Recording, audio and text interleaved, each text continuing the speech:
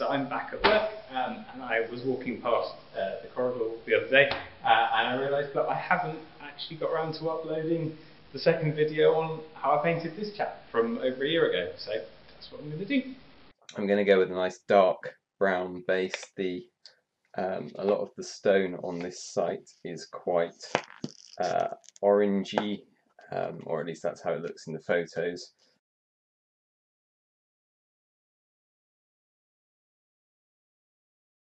Okay, that's quite a nice dark brown colour in there now for me to work on top of.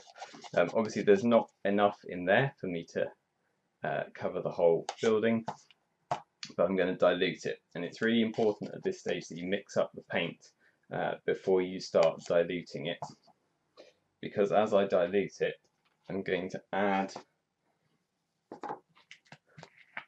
a little bit of the PVA glue just to help everything bond together, and that will make this paint come out quite a bit lighter because of the white colour of the glue. But when it dries, that white will disappear.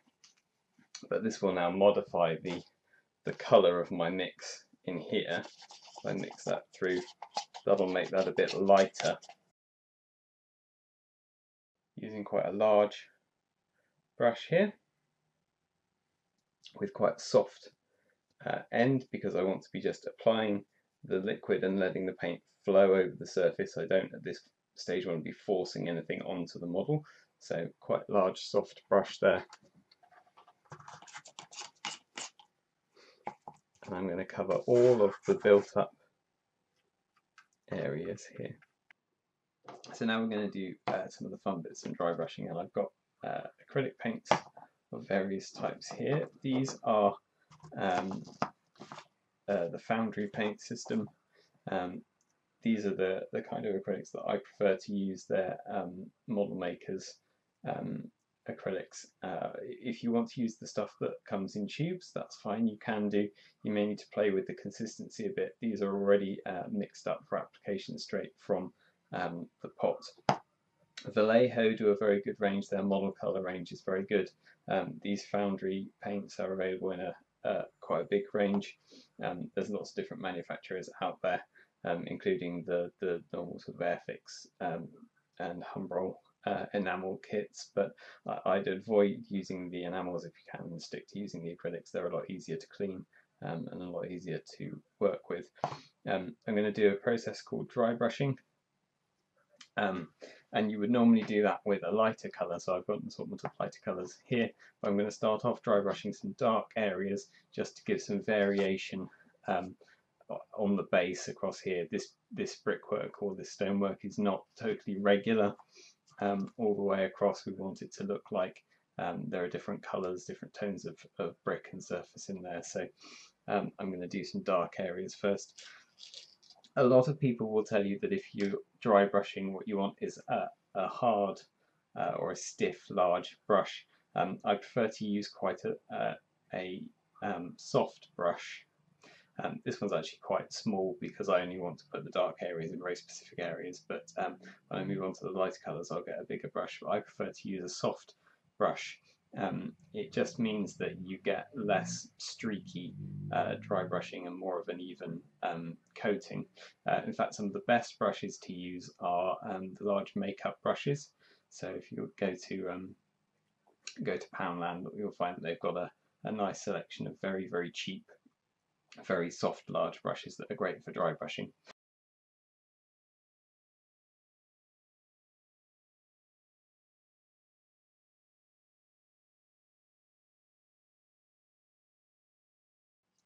I'm going to put some grey into here as well to kind of deaden the tones a little bit.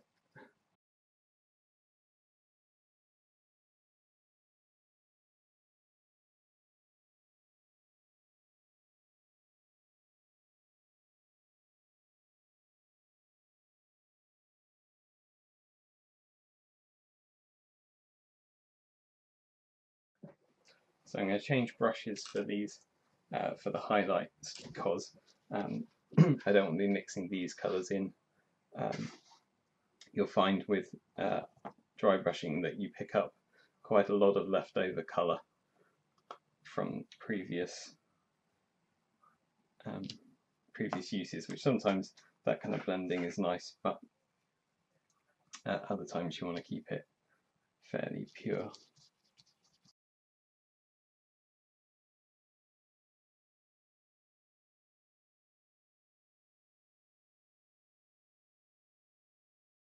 So for the very bright highlights, I don't want that blending to be taking place. I want the highlights to sit on top of the paint that's already there.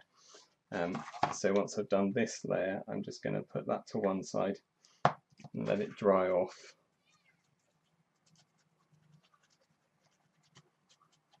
So that the next line of highlights will be nice and sharp. Got a large soft brush here.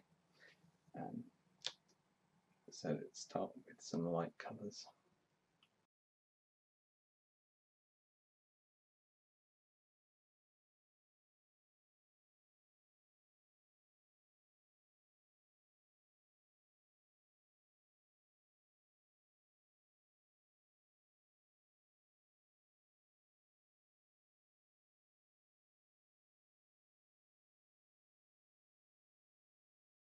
So I've done the dry brushing on this side, and I've been picking out the occasional brick in a darker colour using a dark brown and a dark grey and a sort of reddish, this is actually a terracotta colour, just to break up the uniformity of these bricks a bit. And then I've worked out where the waterline is going here. This isn't where where I'm going to pour my water effects up to, but this is the sort of height that the water has reached where the brickwork is still damp. And I've done that by applying this is a dark tone wash. It's essentially a thin ink, so you could use a diluted black or mix of black and sepia ink to do the same thing. Washed that into the cracks here, and then used the dark grey starting from the bottom and brushing and blending with a bit of water upwards to give this darkened effect here. So I need to do that on this side. I'm just doing this with a fairly small brush and trying to pick out bricks that aren't too regular, so I don't want to produce any patterns colouring in the dark bricks. I want to go for ones that are standalone and separate and don't look too regular once they're painted in. I'm using Pro Art brushes. They're a synthetic tipped brush, and I find them quite good at keeping their shape. They're also fairly cost effective, so I do recommend using the Pro Art brushes. If you want bigger brushes for doing the dry brushing, I've mentioned that makeup brushes are quite good for doing that. The range also used to do quite a good pack of mixed size synthetic brushes, and although they're not the highest quality, the tips won't last forever. For the price, they're quite good value. And if you're doing lots of dry brushing with them, you won't be too worried about whether they're holding their tips or not. That's not what you're going to be looking for.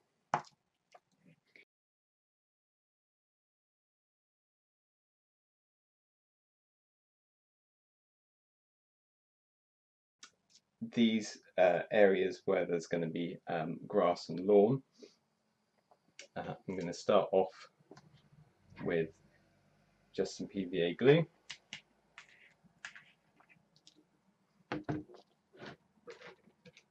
On a brush, And you can, if you want, colour this. Sometimes it's good to have some brown coloured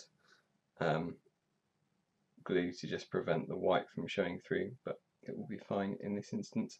I'm going to start off, although these are going to look quite neat, the ones, I'm going to start off by sprinkling a blend of black and green tea and coffee grounds on there.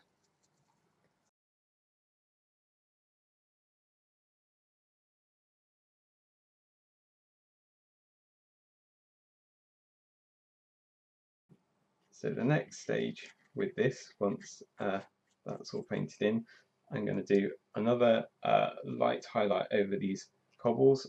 I'm going to paint in the decoration on the cobbles around the bridge.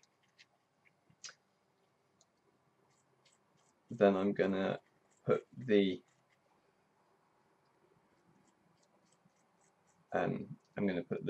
turf on these areas. I'm going to do that exactly the same way. Once this is dry, I'm going to get some white glue, but this time I'm going to dilute it very slightly so that it flows over and into this area. And then I'm going to use, this is sponge scatter. I buy my sponge scatter from Model Tree Shop online, and this is C15, which is a mix of a light and a dark scatter. They've got a good range of colours, and you can buy them in coarse for bushes and fine for turf. And I recommend using the sponge scatter as opposed to the sawdust scatter that you can get. I think the sponge gives a much better turf effect. It also absorbs the glue better than the sawdust does. So the sawdust tends to fall off a lot easier off the model than the sponge does. So I recommend using that. So that's what I'm going to do. Now I've got the baseboard of my model pretty much sorted here. I've done the second bit of the cobbling in here. I haven't quite finished painting the cobblestones on there, but I put the base on there. I've grassed these areas with some sponge flock over the top of the coffee and tea mix that I did previously.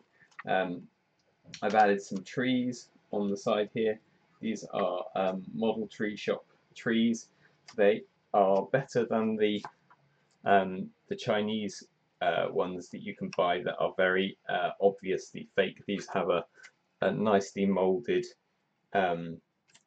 trunk to them and spread out branches with this broken up clump foliage. And Model Tree Shop do a very good range of different species, so I recommend checking those out.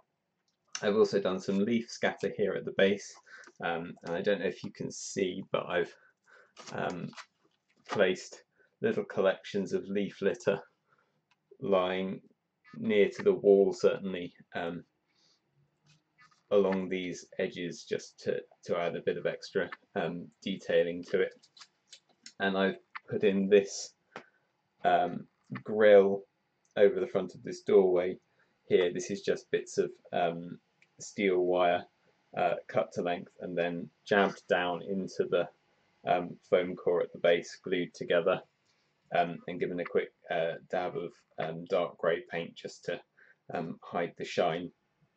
I've put blobs of glue along the waterline and put some foliage in there, and I've built up some larger clumps of foliage here and on this wall using stuff called clump foliage.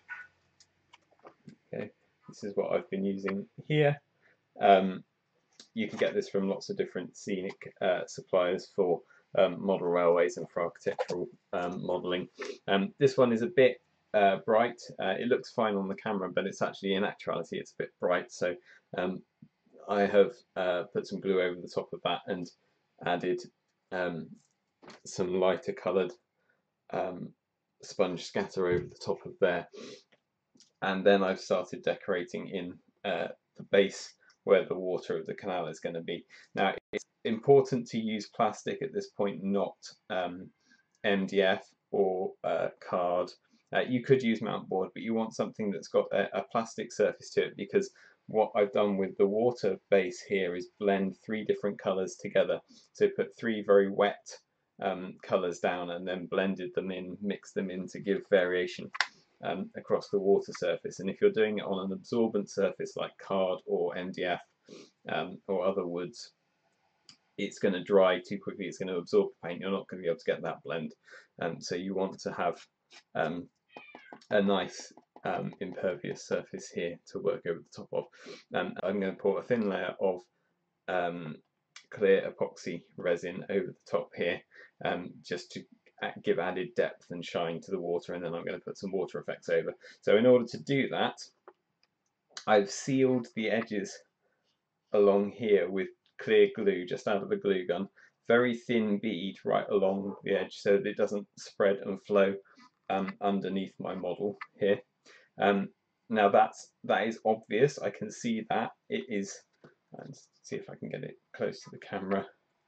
I don't know if you can see this bead in here, but it's very obvious to the naked eye. But the level of my clear water is going to go above that, so it will hide that, it will mask that bit there. The other thing that I've done that you can probably see on here is I've put a strip of clear plastic along the front here. This is just a piece of clear PVC that I've cut from a food tray. So I think this had some tomatoes in this packaging originally, so I've just cut a thin strip of that and taped that so that it's tight across either end here, so that when I pour this, the clear resin won't flow out the edges. I'll be able to build up a nice wall at the end here, and it won't stick to this. I'll be able to peel this straight off afterwards, and it'll leave a nice clean shiny finish across the edge, which will look really nice. There you go, you can see a thickness there. So this is the thickness of poured epoxy resin on the top here. That's gone off nicely. You can see, if I can hold that to the light, you can still see the painting of the bottom board here, the colour mixing that we did on the board, but I've poured that thickness of quite heavily pigmented resin over the top, so that it's not immediately obvious that you're looking through to a painted surface. It just kind of blends in with the colouring of the resin. So what I'm going to do now is do some water effects, because this is a real water feature. It's not totally still. There'll be some ripples, there'll be some movement in it, and I'm going to do this using Mod Podge. This is super high gloss Mod Podge. Mod Podge was designed for doing decoupage and collage and kind of card art. It's essentially PVA glue. It's a PVA medium, and you can use PVA glue, but the advantage of Mod Podge over straight PVA is it's a lot thicker. It dries absolutely clear, whereas the PVA dries with a kind of milky sheen to it. And this one is very, very shiny, very, very gloss, so it gives a good effect. You can get the matte one. It doesn't do water effects quite as well as the gloss one. You can also, if you want to, add a bit of white pigment into this to get a bit of froth. I prefer to add that on afterwards, but if you want to, you can mix it up in this. But because this is white, if you have added any pigment to a batch, make sure that your pigmented batch is kept separate from this one. You don't want to mistakenly put that on where you want the clear stuff. You can apply this with a brush, but you want to be applying this quite thickly, and what you'll find is if you do it with a brush, it's quite easy to get air in it, get bubbling, and that doesn't look so great when it's dried. You want to get as few bubbles in this as possible. So I'm going to use a tongue depressor coffee stirrer to detail this, and I'm just going to snap it, in fact, so that I've got a nice sharp edge there, a nice sharp corner to be doing the detailing with. So I'll show you how we're going to do that. I've given this a shake, given this a mix through, because you want it to be quite nice and thick. and I'm going to start detailing that along the edge. Don't worry if it looks like a lot, because as I say, it dries completely clear.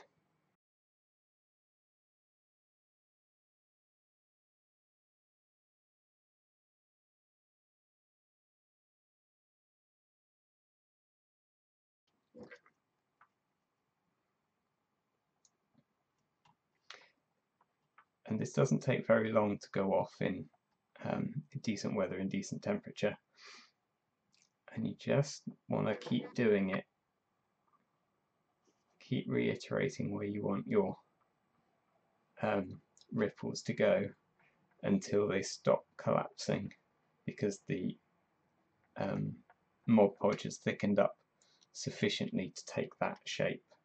You don't want to keep going once the Mod Podge is really firm, because you'll just end up with score lines and that won't look natural. You want it to collapse a bit so that you get that kind of soft rippling, but you don't want it to collapse to the extent where you can't see the rippling that you've put in place there.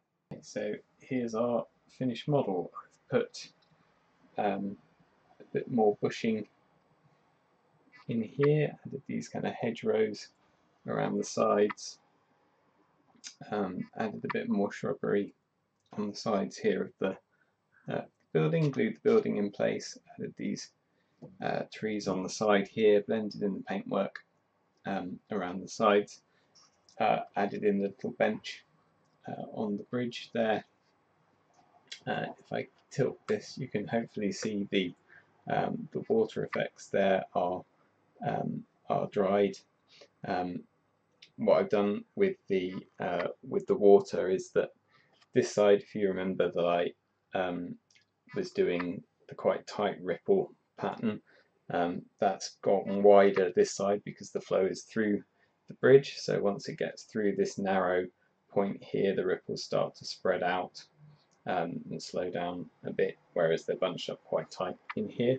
If you look under the bridge itself, you'll see it's quite choppy under here and around the sides. And what I've done is, when this was almost dry, if you remember, I put a high build-up of Mod Podge in the corner here, and I just, with the flat of the tongue depressor, have just sort of stippled into that when it was nearly dry to give this kind of choppy effect where it's breaking on the sides here. I'm not adding any whitening because this is a canal, the water's moving fairly slowly anyway. This is just probably swash from either wind or boats going by. There's not a lot of, there's certainly no waves going on here, so there's no kind of cresting, so I'm not putting any white in there. I have sprinkled a few of the dried leaves in the canal, just because they wouldn't stop settling on the side here. There'd be some floating down in the canal as well. And those leaves, I don't think I mentioned last time, you can buy these commercially. Leaf litter, Woodland Scenics do it, and I think Knock do that as well. But you can just as easily use actual dried leaves that you've put in a coffee grinder, or mixed dried herbs that you get from the supermarket scattered around can look like quite good leaf litter as well.